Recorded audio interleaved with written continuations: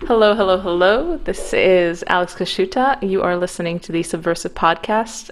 Today I am joined by Pascal Emmanuel Gobry. He is a writer and a fellow at the Ethics and Public Policy Center. Welcome. Thank you. Happy to be here. Awesome. I noticed that we had a lot of convergent thoughts. I mean, I'm a religious follower of yours on Twitter, which is where I find most of my guests. And the and I think we also have another thing in common. I think we have the same degree. I also am the recipient of an MIM or MIM. I think, yeah, the Masters in Management, the McKinsey farm. I know that the HEC one is an extra fancy one, but I did the SEMS. Yes, yeah. HSA has the SEMS option. Yeah, which you didn't take. It's the yes. HSA actually created SEMS, I believe, back in the 80s or early 90s or whatever. Yeah, I think it was the one of the founding schools, and I think LSE, HEC, and St. Gallen or something. We completely lost the Americans. But, Yeah, sorry. So we have the same type of degree. I always say I'm an economist, but this is, yeah, master's in management is tangential to economics. I am a future never was McKinsey person. I never worked at the consulting. yes, exactly. It's what you do when you want a job in consulting or back in the day in investment banking when that was a thing. Yeah, exactly. Well, it was to me it was kind of the next step after my economics degree. I was like, okay, this is the most prestigious thing that I don't have to pay for, because I got it in Austria, so I just jumped into the degree. So if you got in, it was a bit hard to get in, but once you were in, it was on a scholarship. So I was like, yeah, good. I'm gonna get a nice Western degree. Yeah, no, I joke that I got a 20,000 euro IQ test. Yeah, I got mine for free. That was good. I'm very angry right now. But France has this two-tier system of higher education with these extremely elite schools. And so when you come from a certain background, it's just something you have to do. Sort of like the Ivy League in the US. And my girlfriend at the time joked that she was attending with me, and she joked that I was the only person she knew who actually learned something at HSA. Because Did you? it's about getting in. It's a great school, but these sorts of elite schools, the hard part is getting in, and if you want to go through and get your degree with learning absolutely nothing, you can do that. But also you have like great professors and great academic options. You have to sort of go out and get them. And that's what I did. I actually basically got a degree in math and not really a degree in business, because I took all of the hardcore finance courses, which are really math courses. Yeah, you get a lot of like optional stuff, but yeah, like you said, there's not really much to do once you're in. They kind of want to be pushing you through the funnel. You got through the initial IQ test, you sent in your GMAT, you're in, so you should be okay. And in France, there's like an unofficial curriculum, which is all the student groups and student organizations that are really that's like an internal French thing. There's like an invisible, unwritten curriculum with all these student societies that you have to sort of find a way to get into and be elected to. Ah, okay. Yeah, there might have been, because I did mine in Vienna in Austria, and then my second year was in Barcelona. There might have been all of these groups that I never joined and never even knew about. I'm sure there were some skull and bones things that I was been like, oh, she's from Eastern Europe. No, don't invite her. So yeah, That's how that's how you become a minister in Macron's cabinet. It's who yeah. you were friends with in school 10 Yeah. years ago. Yeah, I definitely wasn't elected for that for that high office in any country, especially in Austria. It was really hard to integrate. Being from Eastern Europe, there's a bit of it's a bit of an iffiness about Eastern Europe, and in the countries closest. Once you get to England, it's a bit chill, but the closer you are to kind of the border of Mordor, people don't they're not really into it. I know France is close enough to Romania to know that there's suspicious activity going on here, and that that there are things that might not be kosher. Yeah. Well, we're happy to have you in the EU and to have and to give every Romanian the right to live and work here. Are you? I don't know. Are you personally, or or just speaking in general? No comment. Yeah, man. Freedom of movement is a tricky one. I mean, my personal take on it is that it's an incredible proximal benefit for people in Eastern Europe to be able to go bring in remittances and things like that. But in the long term, it is extremely destructive, not only for the economies where kind of the middle class is frozen out of the usual jobs that no one wants to do in England or no one wants to do in France. They would do them if they had no choice, but also because of the brain drain, and there's just so many people from my generation from Eastern Europe that just exited the country and never came back, and they're just still in it's a terrible loss for these countries, which don't seem to be passing through transition, getting to the next level. So yeah, I don't know, what does that feel like from your perspective? What does freedom of movement mean to you, Pascal? What does it mean to me? I mean, I think that's right. Like the brain drain angle is I think like one of the real problems with immigration that never gets discussed. There's a sort of right-wing angle that's like, well, these people are bad, and then there's a left-wing angle, which is I don't know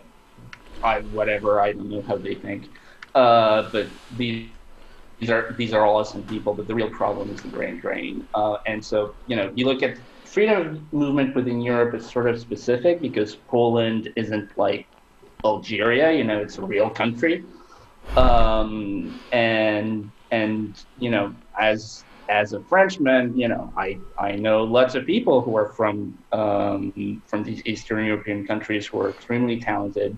I'm happy that they're here, and yet at this sort of macro society level, you're like, well, was this a really good idea? Like, I'm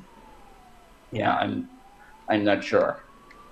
Yeah, I mean, to me, it feels like it's very tiered, and that only kind of the middle classes in these countries kind of are left behind, because it's usually the people who have nothing to lose or have a lot to gain, where they want to break into a hierarchy that doesn't exist in Romania, like high academy or sciences or finance, like London, or they have nothing to lose and they're criminals and they want to go to somewhere, almost by osmosis to the place that has more money.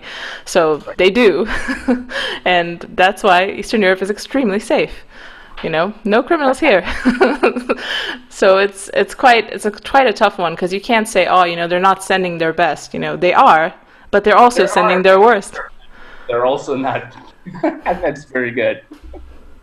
Yeah, but I mean, I see it. I know a lot of these people, and I know people from the top stratum, and I also know people from the bottom stratum. The people you always avoided when you were a teenager. You're like, no, he's gonna try to grope me or get my money or something. He's gone, and all his friends are gone, and all the super smart people are also gone. So it's just the middle class who had something to lose, who had a little business or did something, but it's not the luminaries. They're not left behind, and. Right. Yeah, it's pretty depressing. Anyway, my big question is something that I've seen that we're both interested in, and also we've kind of converged on kind of a similar conclusion about liberalism and its faults. And I think I'm probably more of an adherent of the Patrick Deneen thesis that this is all natural, this is all kind of Right. baked into the pie. Right. But I feel like you might be a little bit more optimistic, or not necessarily more optimistic, but have a more nuanced perspective on what might still be possible. I'm. Oh, you've done your homework. This is a new podcast. That's an interesting question. One of my sort of usual criticisms of Deneen is that there's this almost Marxist sense of like this inevitable or Hegelian, like history inevitably moves in that direction. Um, and I don't like that, but it's sort of a moot issue at this point because we have moved in that direction of sort of liberalism becoming this sort of nihilism or whatever you want to call it. So maybe it could have been different. We don't know. Um, I'm I hate the phrase. I mean I hate. Well, first of all, I have no hate because I'm a horrible far right fascist. So Yeah, white supremacist, I hear. I have to mention that I hate no one. I don't like casting things in terms of optimism or pessimism because I don't believe that history has a direction, and I I believe that choice is real, and people can impact history, and that the way that like big macro trends like whatever reduced fertility or whatever become these inevitable forces is as a self-fulfilling prophecy. And so people look at all of these trends in the West that are going in the wrong direction and they say, well, that's it, it's done, over, we had a good run. And then they do nothing, and so it becomes a self-fulfilling prophecy. There's so much of a presumption because of Hegel, because of sort of like what I call vulgar Marxism, which is this idea that history is just purely, it's not the same as like actual like Marxist philosophy, but it's this implication that history is just purely driven by material forces, by economic or social factors. Um, I I almost I kind of want to say I believe in the great man theory of history, or at least I believe in the man, not as opposed to woman necessarily, but in the man theory of history. Um, and so it doesn't really make sense to be either optimistic or pessimistic. I think what it makes sense to be is to be realistic. Of course, nobody thinks that they're not realistic. Yeah. Uh, but Yeah. but to not think of history as something that happens to us from outside, but as something that we do.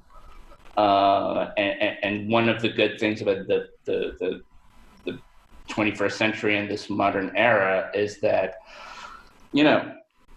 if you have a podcast, you are, in some small way affecting history. Maybe you're not, but like your choice. I mean, it sounds really silly and sort of like fortune cookie when you put it that way, but everybody's choices, I believe, really do affect history. Hmm. And so we should, all of these things are going poorly. Am I optimistic? Am I pessimistic? I don't want to think in that way. And so Yeah. like on current trends, I am pessimistic, but on current trends,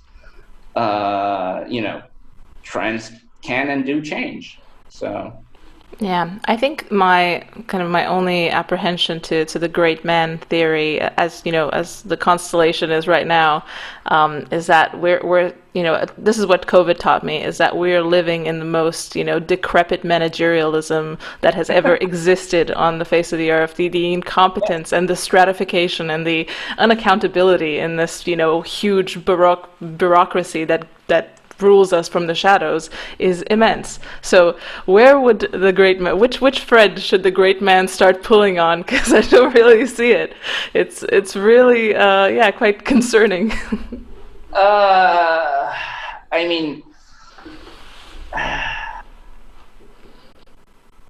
it's sort of, I mean,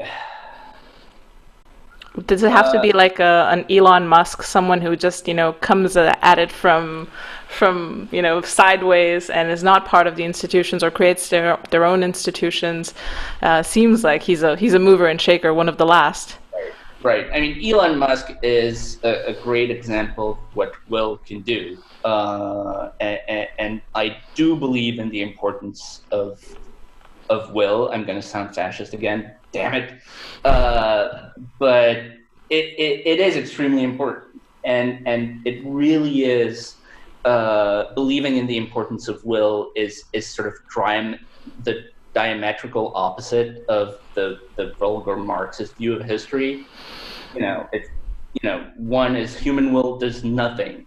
Maybe human will doesn't do everything, but we're so conditioned to believe that it does nothing that you're probably better off sort of leaning on the other side of the, like, if you're in a small boat and it's leaning in one direction, you have to lean all the way in the other direction just to get it even. You can't just lean a little bit. And so, I was on Christmas break, and during Christmas break, as everything was falling apart, France is the slowest country in the world, or in Europe at least, for getting people vaccinated, and all of that stuff. I read this great book on the conquest of the Indian Ocean by the Portuguese in the 16th century, which is just this incredible, epic story that is just purely about will. And we don't hear about it. It happened at the same time as Cortés, but unlike Cortés, the Portuguese didn't have a big technological edge against, like, the Indians and the Sultan of Egypt. It was just pure will. Like, the Portuguese were just getting there. The Portuguese were convinced that you could sail around Africa to get to the Indian Ocean, even though the Ptolemaic maps said that wasn't possible, and they sent ships, and the ships got lost, and they sent more ships, and the ships got lost, and they sent more ships for 80 years. And then Vasco da Gama found the way around Africa, and they kept sending more ships. And their third expedition, which was a grand total of 13 ships, they announced that from now on, the King of Portugal would levy a tax on all commerce in the Indian Ocean. And so this entire empire was built by people who were never more than a few thousand, because they would just send like a few ships at a time. It was led by this crazy man named Alfonso de Albuquerque, who was this complete madman who never slept, gave everyone orders. He didn't just have to fight the Indians. Like, people mutinied against him because he was such a fanatic. Like, he got shot by cannonballs, his ship sank, and he was on a raft for months, and he came back, and all this crazy stuff. And those people were everything that we were taught to hate, right? They were fanatical Catholics. The goal of the Indian Empire was to beat the Muslims and sort of like take Jerusalem from the back. They were Western supremacists. They were cruel. I mean, one of the reasons why the Portuguese were so effective was because they were extremely violent. They were all these things, and they did something that's objectively insane, and just purely through willpower. And I remember reading this and thinking, if Alfonso de Albuquerque had been in charge of COVID response for Europe, everyone would be vaccinated now. Like, it would be done. It would be over. Like, nobody would. And so I'm rambling a bit, but like, you know, there are obviously ways in which all of these bureaucratic systems are sclerotic and so on and so forth. But there are also ways in which, again, it sounds sort of magical and trite, but in which will can actually like accomplish great things. Yeah, I mean, you kind of have to take the good with the bad in that context. I think our civilization's not ready to take the bad anymore, so we're kind of forfeiting the good as well. Yeah, yeah, Yeah. yeah, yeah. I mean, um, but are we ready or are we not ready? I mean, you know, the I mean, obviously, like if today, somebody ran for office on the agenda of we're going to do, a crusade to take back Jerusalem from the Arabs, like he wouldn't get many votes. But you know, it's not just us crazy people on the internet who understand that something is wrong, and who feel that things are heading south and that it's not right. And so, there's you've read the sort of Flight 93 essay by Michael Anton, I imagine, the one where he endorsed Trump in 2016, where it was the sort of first conservative intellectual defense of Trump.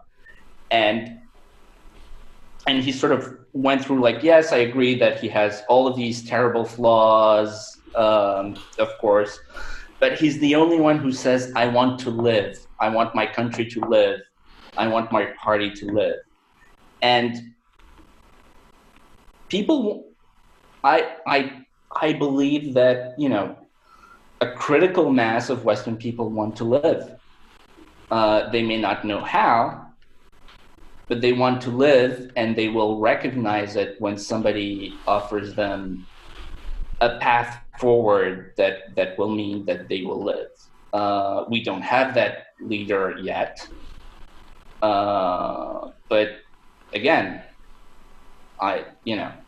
Yeah, the need is there, and you can feel it. It's bubbling up. I have a related quote that I've picked out about this. I think it is related, and I think the quote goes a little bit like this. So I firmly believe that the cause of our derangement is that men have become losers. Is, is this something tied into the death of great men, the scarcity of great men? Yeah. Yeah, I mean that quote was talking more about sort of relations between the sexes, but all of that is connected. There's, I mean, the sort of like anti-feminist or sort of like the manosphere movement sort of like blames women for everything bad, or sort of blames feminism or blames women for everything bad. And they're not wrong in many ways, but it's like, why have women become like this? Well, maybe they've become like this because men suck. That's a theory. Tell me And more. so maybe if men didn't suck, then women would be more rational and we would all be happy. Like the way to talk women out of being crazy is not to talk them out of being crazy. It's to just like be good men. Like deep down inside every angry internet feminist is a 13-year-old girl who wants to be swept away by Prince Charming. And there is no Prince Charming. Yeah, yeah. Uh, I agree with this theory. Like there's something deep in there. I think, the people who blame feminism, are kind of, to me, like the people who blame postmodernism. They want, like a singularity. They want something to have happened in the past, something that, wow, it changed our civilization completely. But a lot of these phenomena are descriptive rather than causal. They're just they're emergent from something that's already there. And, just looking at, there's so many articles nowadays about plummeting testosterone, plummeting sperm counts, men having the grip strength of 15-year-old girls. Like there's something is going on like a physiological, civilizational level. And it's not feminism, or maybe it is in the sense that feminism taught us to, take the pill and then maybe urine's getting into the water supply or some like 15,000 dominoes down the line, but not directly. I have heard this about this estrogen in the water theory only just yesterday, and found out that it's actually completely true. Like it's completely like acknowledged in like completely mainstream studies and like official figures, and nobody talks about it, and it's insane. And so I'm not going to drink tap water anymore. But yeah, so it's and so the way to sort of like the sort of like quote unquote manosphere like notices facts that you're not allowed to notice, and they're correct about the fact that these facts are facts. But then they're like, well, we just need to like talk women into agreeing with us. It's like, no. And also, like, maybe you're kind of a loser, dude. Like, and maybe you're like not somebody that somebody would want to live with. Like, and so and if you are a believer in sort of patriarchy, and I don't think that you can, you don't believe in patriarchy any more or less than you believe in gravity. But then if the men are supposed to lead the women, then aren't they the ones who are responsible for fixing the mess? Yeah. And aren't they the ones who we should hold responsible for having made the mess, and aren't they the ones we should hold responsible for fixing it? Yeah, exactly. You're not much of a patriarch if you complain about women constantly. I mean, yeah, it's you should step up. I know a lot of people enamored with the patriarchy from their mother's basement. You should be careful, because under the patriarchy, that's usually a harem, and you get nothing. So right. Exactly. If you want equilibrium, you need to work on your patriarchy a little bit harder. Right. And so and it's all a chicken and egg, right? And so like the more men suck, the more women become crazy, and because the women are crazy, the men become worse, and it's a cycle. But like you have to pick one point which is going to break the cycle. And the point has to be men, because women aren't going to fix themselves. And so, I'm not original in saying this, but like, my advice is like lift weights, go outside, have a positive attitude to life. I mean, all the sort of Jordan Peterson stuff, which, some people on the sort of like Christian conservative side of things sort of criticize him because he's like Jungian and all that stuff, and like that's all true and fair at the philosophical level, but fundamentally he's like a self-help guru who's telling like a bunch of 19-year-old men, stop complaining, shape up, make your bed, do push-ups, be a decent person, take ownership of your life. That's wonderful. That's like the best thing that's happened to the world in like the years. And it's not a platitude, because no one else is saying it. It's yes. Yeah, because everyone's like, oh, he knows, he's saying the same things that my dad used to say. Well, he hasn't been saying it in years, your dad, because he knows you're not going to listen, because it's so counterculture to be a decent person nowadays. Yeah. Yeah. So I think another thing we have in common is a deep appreciation for the anonymous side of Twitter, or the internet weirdos. Why aren't you an anonymous user? So when I was something like 13 or whatever, and the internet was already a big part of my life, I sort of decided that I would always write everything under my own name. And as a way to sort of like discipline myself to, like, when you write something under your own name, it's something that you have to stand by. And being a traditionalist, I can't break a vow that I took when I was 13. Like, that's just not an option. So there you go. Obviously, I'm sort of privileged, and I should check my privilege, in that I'm a sort of like professional right-wing political hack. And so I have more scope for saying horrible right-wing things on the internet.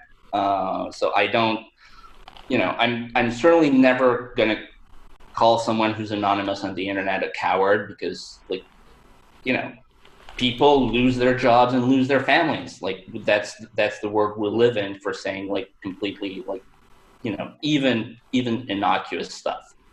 Like, boys are boys and girls are girls.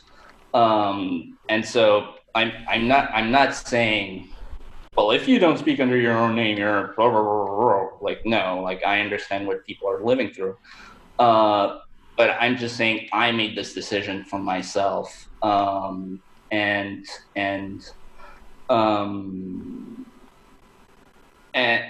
like it. And I've been canceled a couple times, like, actually, like, people, like, sort of like calling my boss and saying, like, are you really, are you really confident in having this person on your staff? And God bless him.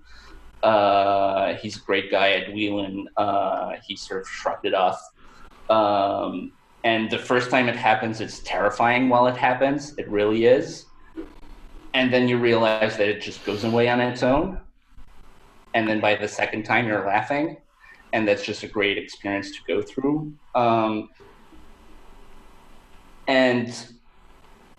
And so, yeah, so I love anonymous Twitter. I think it's great. I think, it's wonderful, but I'm under my own name. I don't have an out. Obviously, if I did have one, that I would say I don't, but I don't. If I did have one, you would know it, though. So I don't. And I've just, I thought about it a couple times, and I just decided, like, no, I'm burning my ships. Yeah, that's essentially my tweets. Yeah, that's a good move. I mean, I think I might have deleted a couple of tweets, but nothing, not necessarily because of they were spicy or anything. I thought they were just really lame from the beginning of my account, when I was like, there was nothing really I had no likes. It was just one of my old essays just thrown into the void when I didn't know how to use Twitter. So I was like, yeah, I'm just gonna just gonna manicure my profile a little bit, just in case people scroll back and see what the hell is this. So yeah, but yeah, I'm of the same mind, and I thought about this for a while, and I was thinking, I actually made an anonymous account right when I started kind of reusing Twitter sometime in August. But I don't know, I just had it on for like one day, and I was like, this is so weird to be. I was like I had a locust avatar for some reason. I thought that was pretty biblical. And then I was like, yeah, no, I'm not gonna do this. I'm just gonna be myself, and we'll see what happens. And yeah, I mean, haven't been ousted and ostracized or canceled yet, but life is long. We'll see what happens. Yeah. I mean, cancel culture is mostly like an intra-civil war of the left. Sort of like people who are sort of out as conservatives are sort of like baked into the cake. Yeah, it's not as interesting. It's like the narcissism of small differences, it seems to me, because you kind of have to be sensitive to the fact, like, if someone calls me right-wing, I'm like, yes, Hello. So what else is new? If they call someone right wing who doesn't want to be called right wing, well, that's scary.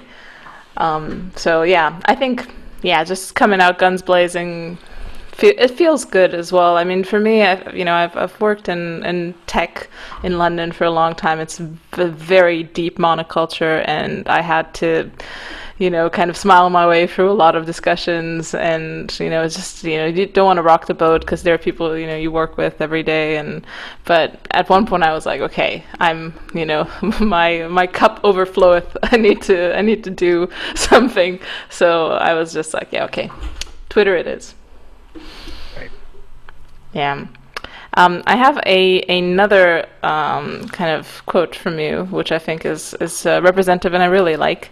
And it's essentially kind of in the vein of liberalism, but I want to get your expanded take on it.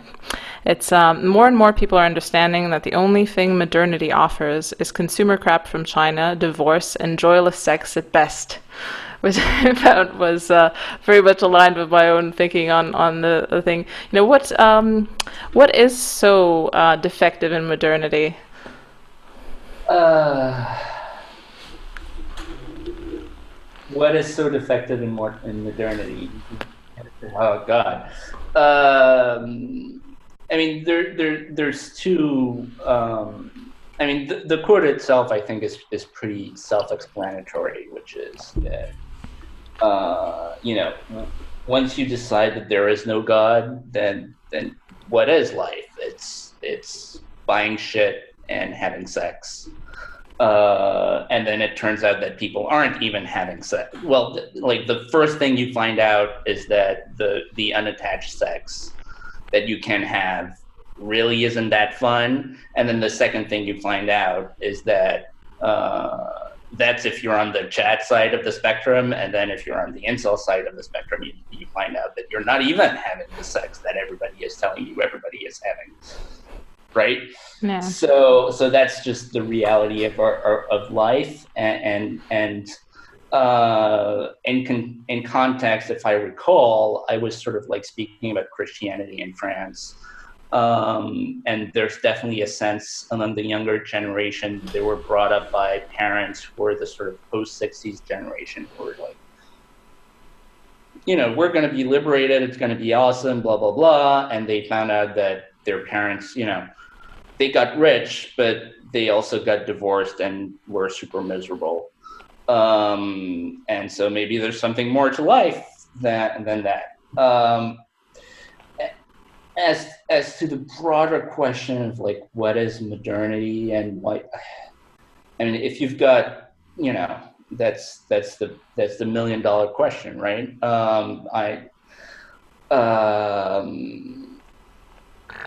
I don't know that I have a particularly sort of original take on this. The sort of most charitable interpretation of modernity is that it's a Christian heresy that tries to reach Christian ends through unchristian means. There's a Chesterton line, which is the modern world is full of Christian ideas gone crazy.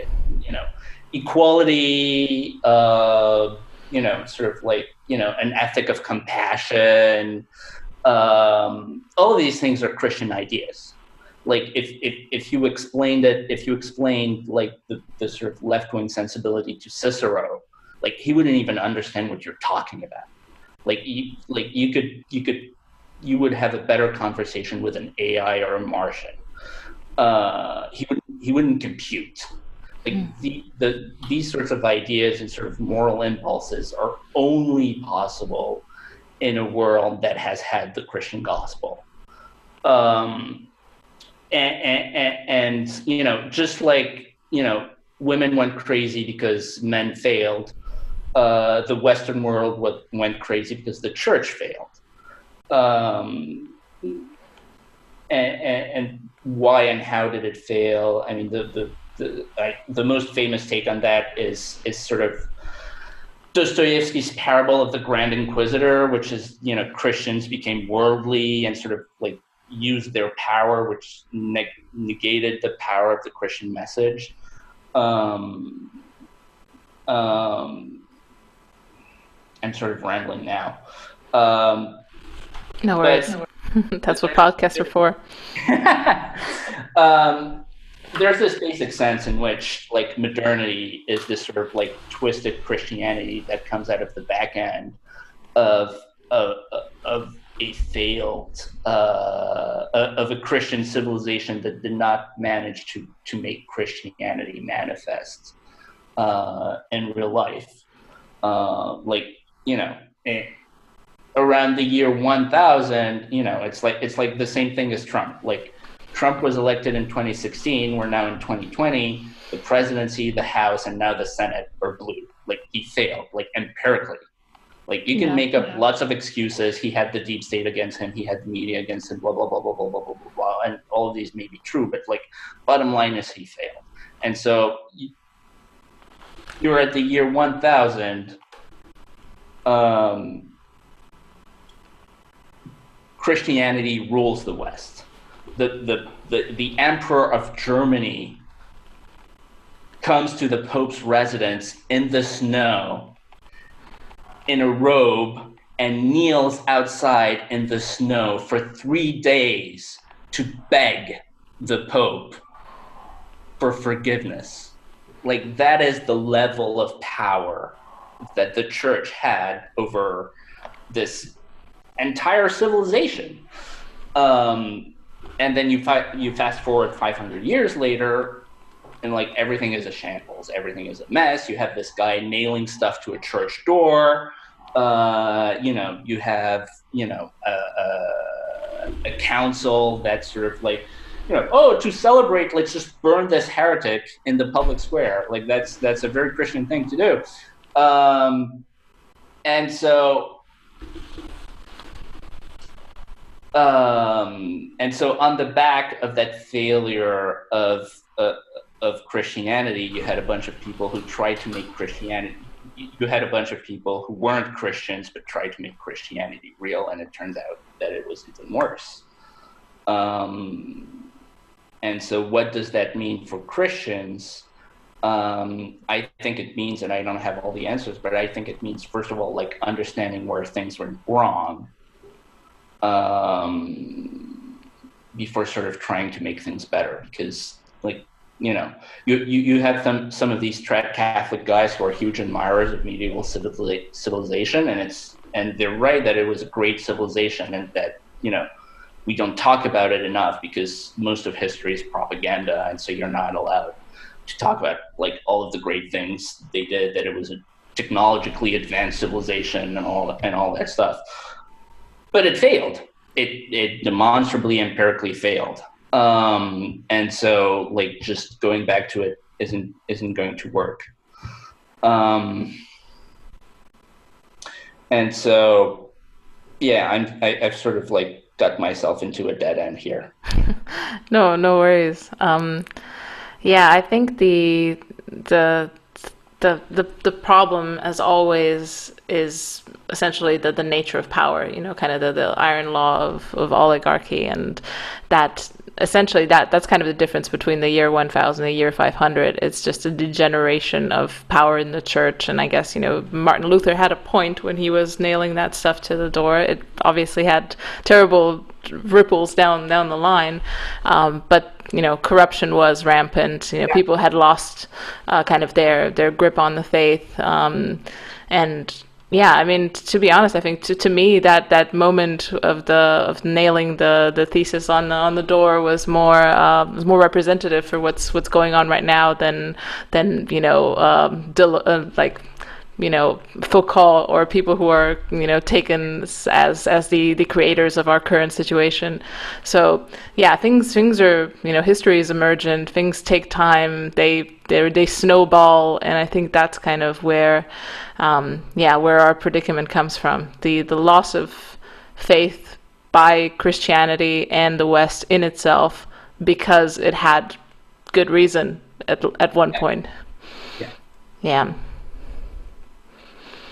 it's an interesting it's an interesting thing being a Catholic nowadays. I mean, you are a Catholic, but you're not a trad Cath, are you? Not particularly.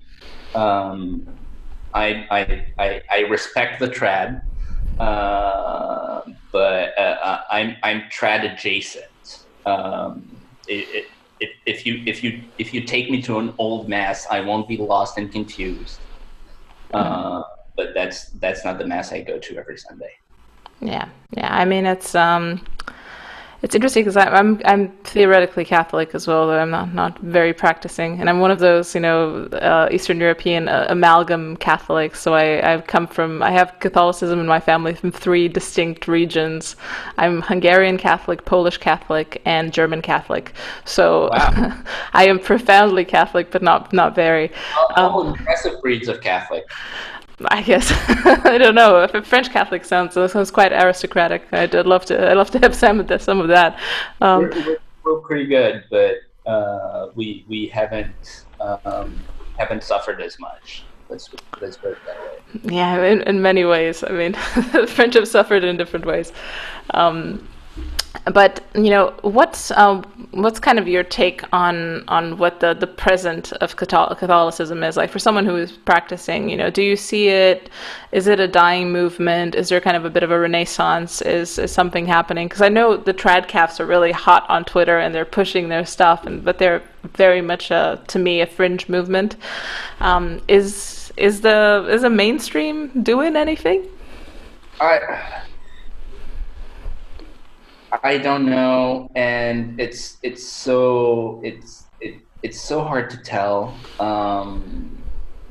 First of all, because it's hard to get good numbers, and like what are you going to measure? Like, I mean, you can measure things like how often people go to church, and like if you ask them, do you believe X? But is that fundamentally like the measure of the church's success is whether it builds saints. And you can't really measure for that. And you can have a church that looks very healthy on the outside, but is rotten on the inside. And so I don't. It's always so hard to tell about these things. And then you have all these sorts of anecdotal evidence. I mean, certainly in France. There's tons of sort of like very, very good, very sharp, very sort of entrepreneurial in the good sense of the term, like active young Catholics. But how many are they really? It's always hard to tell. I sort of accept Ross Daffod's sort of like accelerationist, is that how you say it? Yeah. Accelerationist sort of take on the Francis papacy, which is that there was a sort of like John Paul II Benedict attempt at a sort of synthesis or a sort of moderate conservative synthesis of like the various strands of Catholicism. And the Francis papacy sort of like sort of showed that it didn't work. It was not a lie, but maybe a mirage, because it turns out that the libs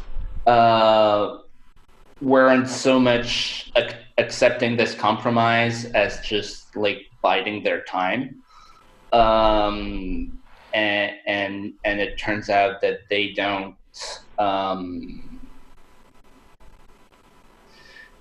accept a lot of stuff that people like me would consider as, not just like stuff that we agree on or just stuff that we can disagree on, but stuff that's like at the basis of the Catholic faith.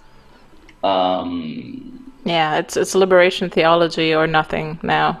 Need to get with the program.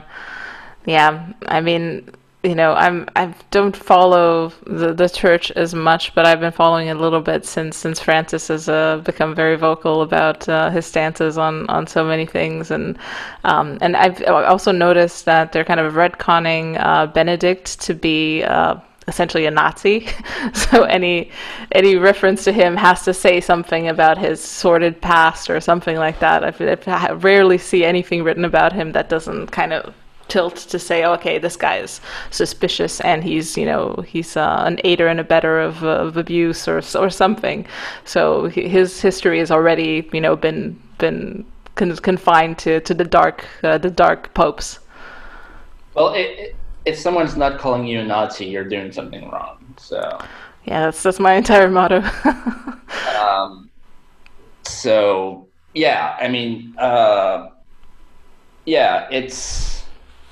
But again, these things are so overdetermined. Like my friend Michael Brendan Doherty sort of made this point that for 99% of the history of the Catholic Church, 99% of Catholics spend their entire life knowing nothing about like what the Pope was doing or saying on any particular day, and it just didn't impact their life because like you didn't know, like not because it was hidden, but because there wasn't like this global media environment where the Pope is the most famous Christian on the planet, and every time he sort of like moves his lips, there's 500 cameras on him and it goes on Twitter immediately, right? And so you could have all of these things going on in the Vatican, like good or bad, and it just wouldn't have an impact on like the average Catholic. Like, like imagine like going to a village in Poland in the 19th century and saying, well, Pius IX just, had this interview in the Observatorio Romano. Like, what do you think about this? Like, what does it mean for the, like, he would sort of look at you and be like why are you asking me about this? Like, not just like a believer, like a priest, like a bishop, Yeah. There's some profound. Observatorio Romano, like what? Yeah, there's something profound about just the visibility of people and the inherent accountability of being visible that kind of shoots a little bit into the great man of history thing, because these popes were mostly great men. They were pulling strings of extremely heavy strings, and they were moving everything around in geopolitics. Now, if everyone is looking at you and they're constantly monitoring everything you say, even as a question of how much time you dedicate to PR, you don't have enough time to manage the appearance of you and also do real stuff that requires an iron hand. Right. Yeah. And so anyway, like there's this sense in which there's this synod about the family. It's like, what does it mean? Well, actually, it means nothing because it's going to publish this 500-page document that nobody's ever going to read, and life in every parish is just going to go on the exact same way that it went on before. And so, like what does it all mean of the Pope Francis papacy? Maybe not much in the end. Yeah, I mean, it may be a lot. It may be a schism, like Ross says. I don't know, but I think that's something we don't think about enough. Like, maybe it just doesn't matter. Yeah, I mean, I think it shouldn't matter, but I also think it kind of does, just because the faith is kind of on the decline, and now kind of everything matters, because people just they don't really have guidance. So the local parish is a little bit of guidance, but if throughout the hierarchy of Catholicism people lose their trust in the actual thing, then it's going to trickle down into the individual parishes as well.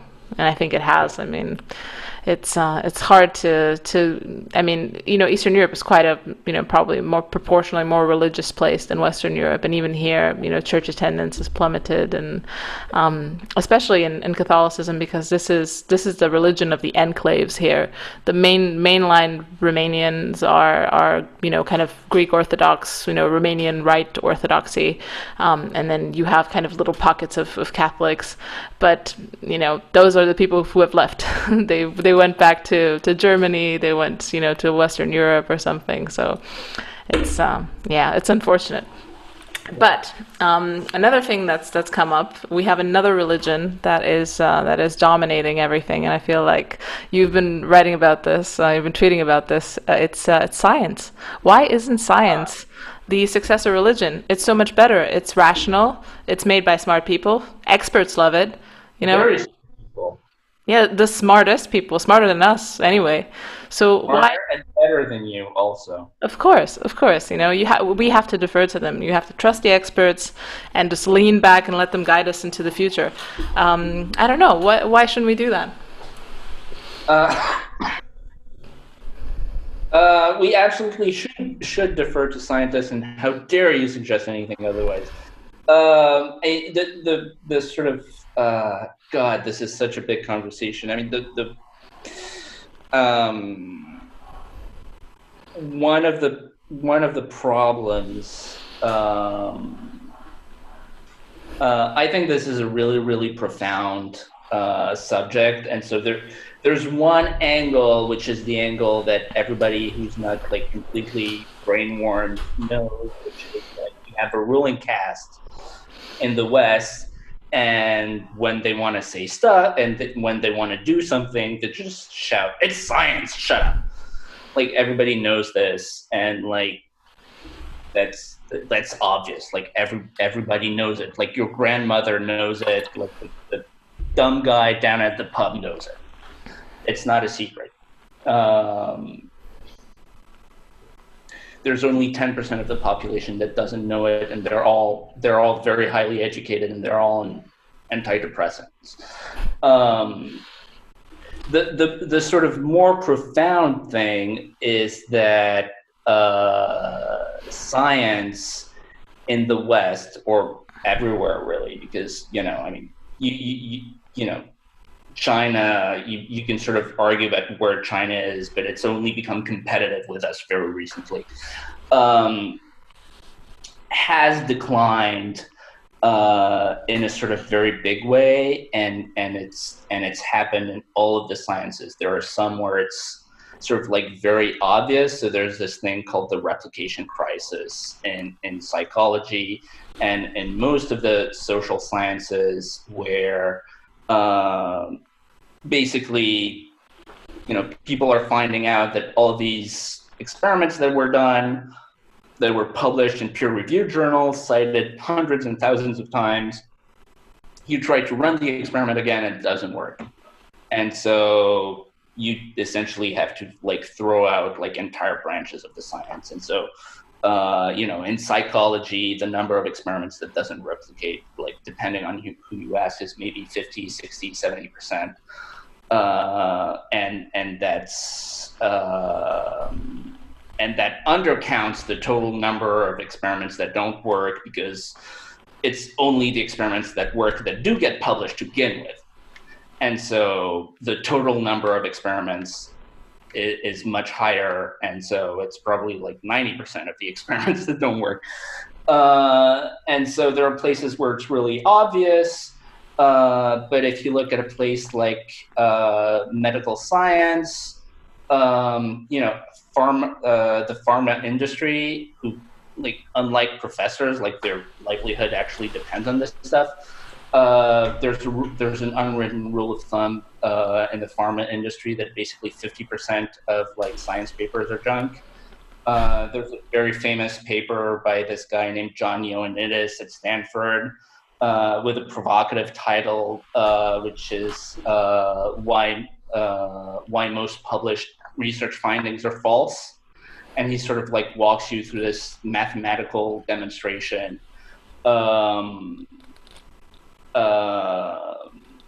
that basically, like, probably more than half of the published research findings in biology are false. And you sort of like go up like the tree, like we all understand that you have like these really soft sciences like psychology and sort of like human sciences. And we sort of know they're soft, but we know that there's like the hard science stuff up there. And like, that's hard, that's strong. And so you sort of go up, it's like, all right, psychology sucks, but biology is a real science. Oh no, well, it turns out that half of it is crap.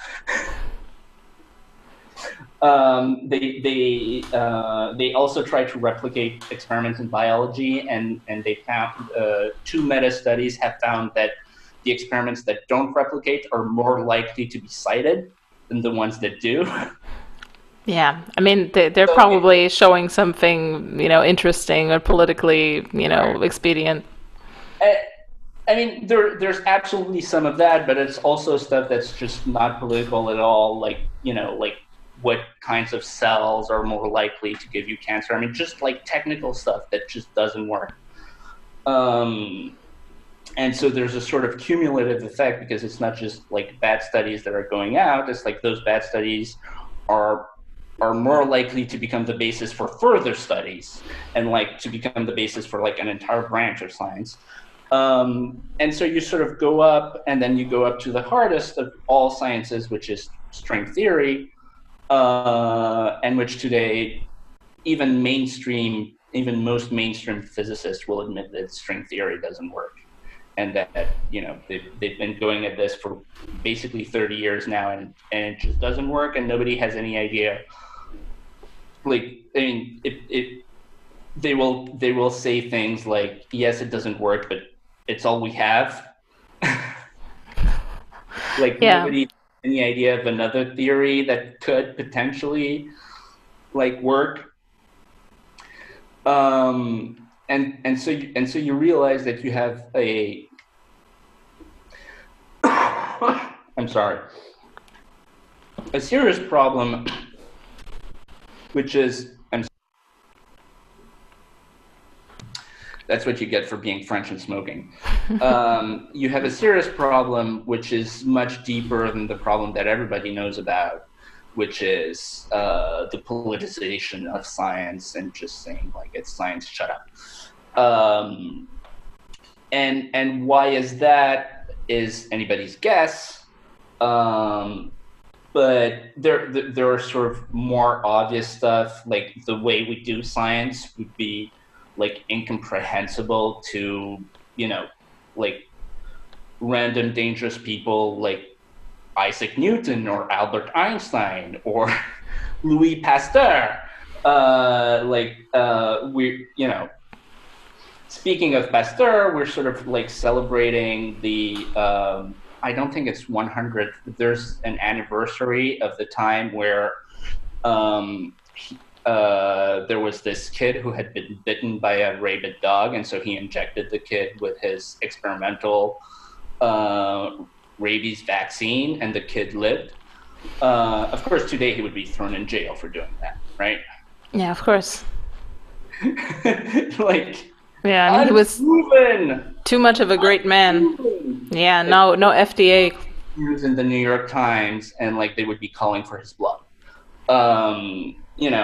There's the way it's funded is completely crazy. We have this system where, we know historically that scientists are at their most productive when they're young, and so we're going to make sure that when they're young, they don't get to do anything and they don't get to decide what they study. It's only when they turn 40 and they get tenured, and then they get to decide what they work on, which is exactly backwards. I mean, there's all this organizational stuff, which everybody who works, everybody who knows how science works and isn't like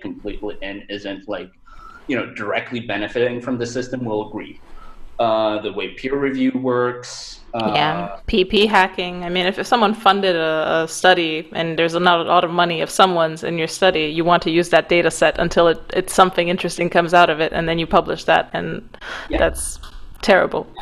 And so fraud is rampant, and it's so rampant that if you ask academics, they will tell you, like, there's if you phrase the question right, that like there are surveys, like if you ask scientists Do you decide, when you decide which statistical technique you use for your results, do you look at the results and then pick the technique that gives you the results that work? Like, there are surveys and like over 50% of scientists say yes, and like technically that's fraud. Yeah, exactly. And that's like it's become so ingrained in the way people are doing quote unquote science that if you ask them, they'll be like, yeah, sure, that's how I got my paper in the Lancet. Oh, okay. Yeah.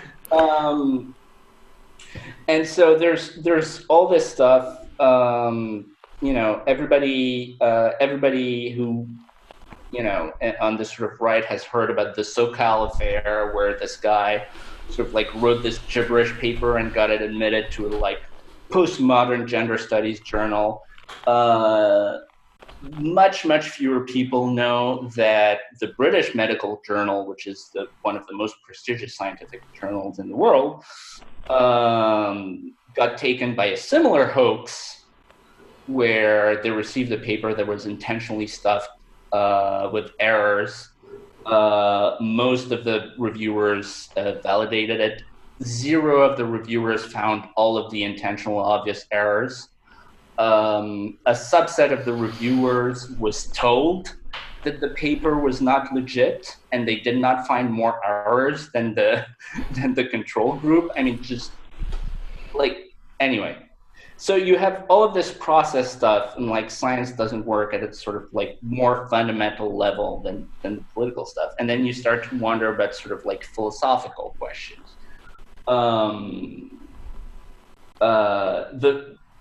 The way what I was taught about how science works from having a sort of liberal arts education before I became debased and went into business school, and from sort of like having people in my family who were both Catholic and scientists, is that science is this empirical process of trial and error that is supposed to produce reliable, predictive rules about the world. In other words, it's not a search for the truth with a capital T. It's the opposite of a search for the truth with a capital T. That was what the scientific revolution was about. Like, Aristotle was like, science is a search for capital T truth, and Galileo was like, no, it's just like, let's do experiments and see what works, and not worry about capital T truth, just worry about like testing things. Nobody is taught anymore that that's what science is, because and this is the sort of more speculative answer, because if you're taught this sort of like earlier Renaissance vision of science, then you realize that the question of God is still completely an open question. Like, there's just no connection between the question of like, does a bowling ball fall at the same speed as a light ball, and the question of God. Whereas if science is the search for capital T truth, and scientists who are much smarter than you haven't found God, then there isn't a God. And so the sort of like quote unquote conspiracy theory, not in the sense that there's an actual conspiracy, but in the sense that there's this sort of collective sense where we're trying to trick ourselves into believing these things. If you define science as capital T truth, it's politically very convenient, because then you get to say, well, you have to do this because it's science, shut up. But also B, it's metaphysically convenient, because then you get to be an atheist. And you don't have to listen to the crazy Christians. And the sort of combination of that, the real inventor of the scientific method is Francis Bacon, the sort of 16th century British statesman, who, like many of the great philosophers of his time, didn't think of himself as a philosopher. He was a politician, and he only started writing philosophy once he got disgraced and sort of like exiled to his country estate, and so he's like, well, I'll show them, and he writes about and so in the Novum Organum, so the new process where he sort of lays it out, it's incredibly prophetic. Like he even, he not only invents the scientific method, but like because he's a politician, he sort of like invents, he basically like designed the government-sponsored R&D lab. Like he writes about this stuff like in detail. And one of the things he writes is science is not the search for the truth, but you have to trick scientists into believing that it's the search for the truth, because that's how you're going to get the most talented people to become scientists. So Bacon is a politician. He's an English politician. He proposes this new way of doing science, which is essentially like a branch of engineering. And he says, you want your most talented people to become scientists, which for him means super engineers, not truth discoverers. And the way you trick your most talented people into becoming like engineers is to tell them that this is the new way to search for truth with a capital T.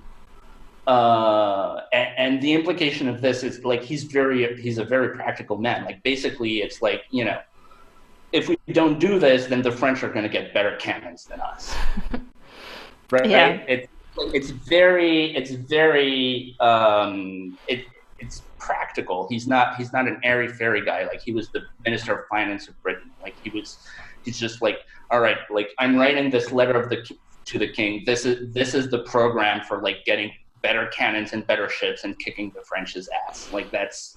Yeah, I mean, like you said, he was prophetic, because that's essentially what we have, because the science that works at the moment is engineering. We have a very good engineering, and we have these miraculous, almost magical objects that do things that most people don't understand. Like ask someone on the street, like, how does a microwave work? They're not going to be telling you about Faraday cages or anything. They'll be like, it's magic. It's some form of science. It's science. So they'll be, essentially because of this, emergent engineering that we've perfected, we've essentially turned into a cargo cult of science, because all these objects, they function through magic that we don't understand, but science, the science people, the engineers, they understand how to do it.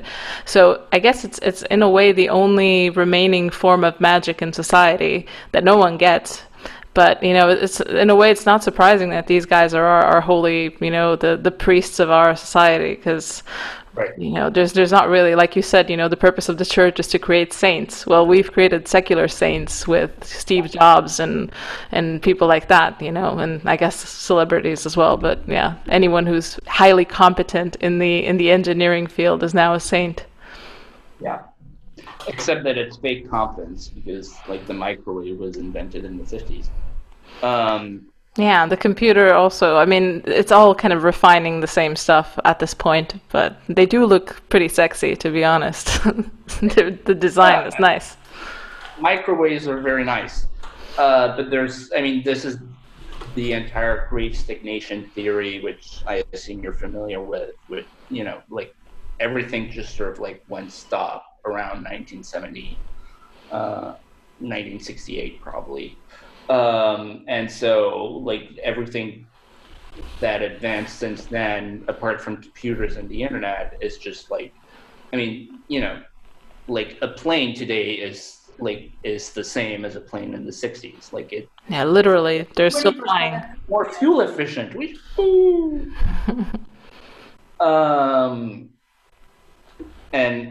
But when our parents were our age, like they fully assumed that there would be like colonies on the moon and stuff. Yeah, flying cars, all of that. Bionic Man. Yeah. Yeah, we didn't get that. We did get refined telephones, the most refined telephone you can even imagine. Yeah, that's true.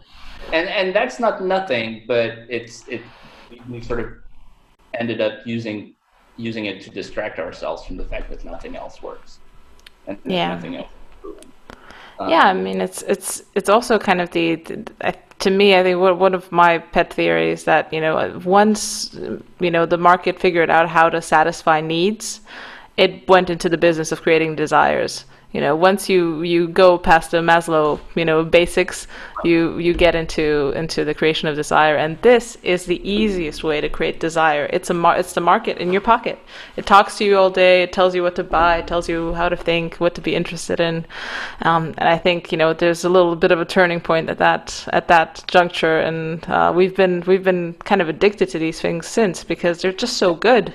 The market is excellent at giving you what you want, and then maybe suggesting other things you might want, and then kind of using yourself to recreate all this stuff. And it's to me, it's quite a scary force, and I see it acting on myself. I see it acting on other people, and I think it's also part of what's kind of fraying traditional communities. It's to me, it's essentially what Denine's describing. This is kind of the end point, or the point where we are of kind of the individual, because as an individual, that's kind of the only way to interact with the market. The market treats you as an individual, like the mill style individual, completely severed from any obligation to anyone else.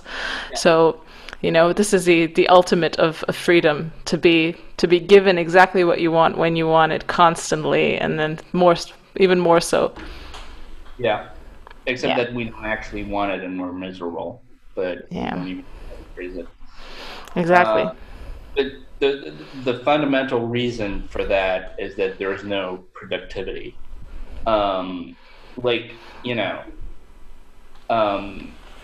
Because there's no real new stuff, we have to sort of like trick ourselves with fake new stuff. Like I'm sort of sympathetic. Like, I have all of these friends who believe that smartphones do these destructive things with dopamine in your brains, and that like they should be banned as a public health thing. I'm sort of like, I don't dismiss it out of hand, but I sort of wonder if it's not more of a symptom than a cause, and it could be both. And my example of this is Tinder. And like, one of my friends told me, well, look, Tinder is clearly like creating these, and it's like, imagine a healthy world. Like, imagine like Earth 2, where women are brought up in 2-parent households where they're taught by their parents to respect themselves.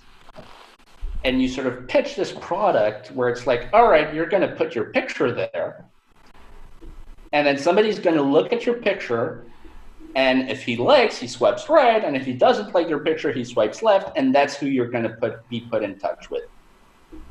They would laugh at your face. They would say, "Are you joking?" Yeah. I mean, everything's emergent. That's a great way of selecting the men I don't want to talk to. Exactly. Yeah. I mean, yeah. Are you crazy? Like, you want me to put my photo on an app that's designed like what? Is this a joke? Is there a hidden camera? And so, like, the problem here is not the smartphone. Yeah, it's everything around it, but it's just kind of all of these things are kind of systems that they push each other. It's kind of like, the problem isn't the smartphone until it is. It's like the first mover was something else, but then we got the smartphone, and then the smartphone was its own thing, and it's like the tool becomes the person, and the person becomes the tool, something like that. So yeah.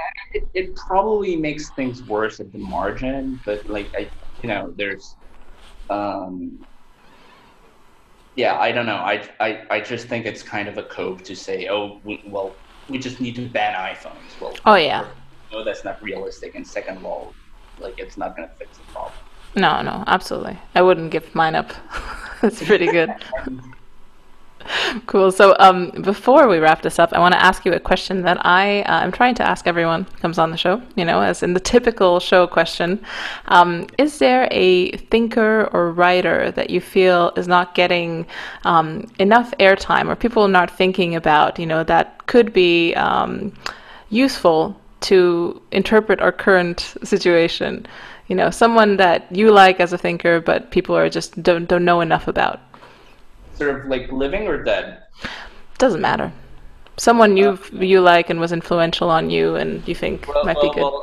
I should probably think of a black queer woman. Disabled, please. Yes.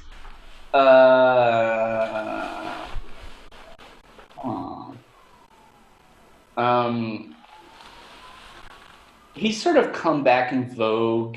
So this may not be a very original answer, but I'm gonna pick a dead white guy, of course. It's gonna be James Burnham, and his Suicide of the West is just excellent, and was a great tale in terms of understanding progressivism as fundamentally a suicidal impulse. And once you understand that about progressives, like just everything else falls into place. Yeah. I mean, I haven't read Suicide of the West, but I've read the Machiavellians by James Burnham, and that was very much a black pill for me as well. It's an extremely useful book to read on politics. I'm in progress with the Machiavellians. I know that it's like the one to read. I still haven't completely read it. I probably read too much Straussians on Machiavelli. It's hard for me to get into it. But it's a short book. It's really easy to read. It's really relevant. It's well written. It's not like a big philosophy book. And so. Yeah, that I'll probably come up with something much better like the minute after we're done with this, but that's like my answer right now. I don't think you can come up with something much better. I know he's come back, but I don't think people are thinking enough about Burnham. Yeah, he's definitely. I wanted to find a French guy. Welbeck. Should we be reading Welbeck? No, that's too cliche. All right, French guy, Marc Bloch. Bloch, and he wrote this book, The Strange Defeat. So he's this history professor. He's a Jew from Alsace, so the region that was conquered by the Germans in the 19th century. And like, there is no more patriotic demographic in early 20th century France than Jews from Alsace. Like they're the most French patriotic people you can imagine. And so he's this history professor. He's a decorated officer in World War I, and he's sort of recruited in World War II, and he sort of like has a front row seat as a sort of staff officer to the collapse. And he goes home, having seen this as a sort of like one of the greatest historians of France, just dashes off this short book in anger, hides it between floor tiles in his ceiling, and goes into the French Resistance. And he gets shot in 1944. And like people find this book by accident later. And it is just, the first half, which is about the fall itself, is sort of interesting as military history. But the second half, which is sort of the root causes, is this perfect portrait of what happens to a country when its elite has sort of like collectively like given up. Yeah, and timely. They don't believe in anything, and where they're just here to like make money and lie to the rest while they're making money and having parties, and they don't believe in anything anymore. And it's like, Hemingway said, like, the way you go bankrupt is bit by bit and then suddenly, and that's what happened in France, in the 30s and then 1940, like curtain. And it is like, it should be required reading for anybody who wants to sort of like get into an elite position. It should be required reading in Ivy League colleges, because it really is a portrait of a nation, of how a nation commits suicide through its reckless and morally dissolute elites. It's just brilliant. So I wanted to shout out a French guy. Yeah, perfect. So it's Marc Bloch. What's the title? The Strange Defeat. The Strange Defeat. Yeah, that's sounds really timely. Sounds a bit like The Strange Death of Europe. Yeah, no, I read it once in college, and so it was always sort of in the back of my head. And then I read it again like 6 months ago, and I was like, "Holy crap! This is like even more accurate and timely than I thought I remembered." Yeah, there are some writers, like to me, Burnham is one of these writers that you really can't tell when the book was written, especially because it refers back to the 16th century. But and I think Christopher Lasch is like that as well. It could have been written yesterday. So yeah, I think this was super instructive. I hope there weren't any insistent questions about France. I did my best. It was great. Yeah. So yeah, I expected a lot more questions about sex, so I was disappointed. Oh, yeah, I mean, as a Frenchman, I feel like the questions about sex are part of the questions about France, so that's why I swerved I swerved them a little bit. I didn't want you to be felt on the spot like the France whisperer that you're always you're always called to be. Lovely. Well, thank you so much for joining me. Awesome.